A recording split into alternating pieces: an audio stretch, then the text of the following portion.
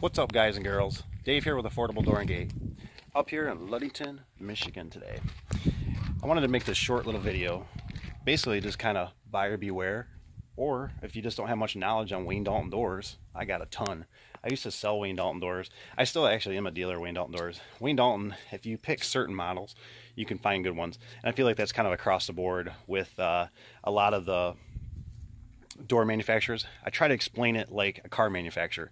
You know, you can buy the Chevy Silverado, which is kind of lower, or you can buy a GMC, or you can buy the Cadillac, right? So they have different trim levels, is the way I think of it. So it just depends on what you spend your money on.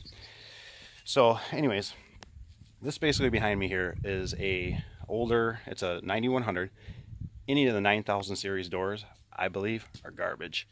So I quit selling them and installing them because I want stuff that lasts over 20 years plus. You know, I want you to see 30 or more. This door was built in 2001. So, you know, it's basically, what was that, 17 years old? And it has a lot of failures going on. So anyways, let's go over them. So as you can see, the door was hit, which turns into like a pop can. If you crumple the side of a pop can, you can't stand on it anymore, right? Every kid knows that. Everybody's done it at camp. And this is what starts devastating them right here too, is when they start ripping. You'll start having failures. This door obviously was not functioning correctly. So that's why I'm here replacing it. Now, this was all through Lowe's. This is not, I'm just an installer on it. I'm just providing labor. They're going with an AMAR. I'm not a big fan with the AMAR. Couple reasons. I'm not just a fan of these designs.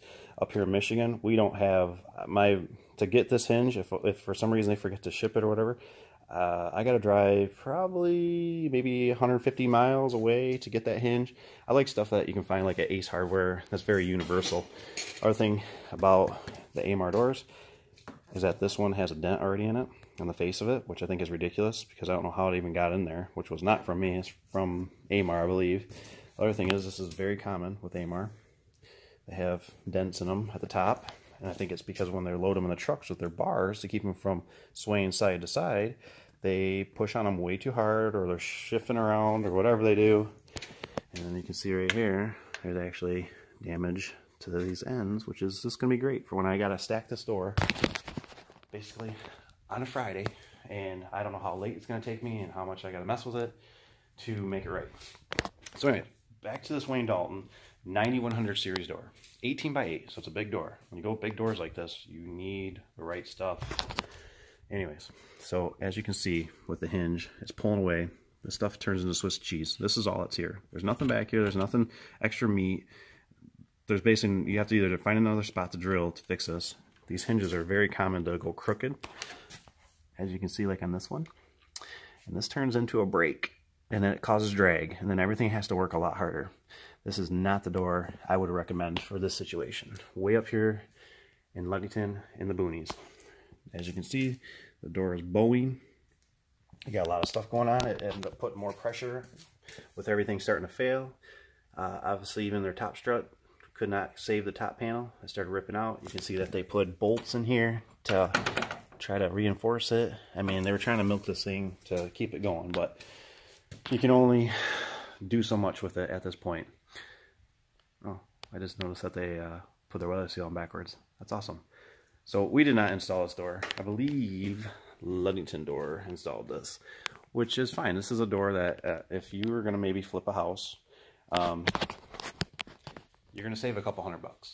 But now to replace this door is about $1,500, $2,000. So that few $100 you saved back in the day, you're going to pay for it in the long end. So it's just something to keep in mind. I got to let you guys go. I got to get back to work. I got to get home at some point tonight. And it looks like we might be starting to get a little bit of rain up here. So anyways, hope this is helpful. Hope you guys understand that if I find you selling Wayne Dalton 9100 doors or 9600s, I'm going to beat you. And if you tell them that they're good stuff, I'm going to call you a liar. So unless you're going to be there every 6 months putting oil on them and stuff. All right, guys, we'll talk to you later. Have a great day.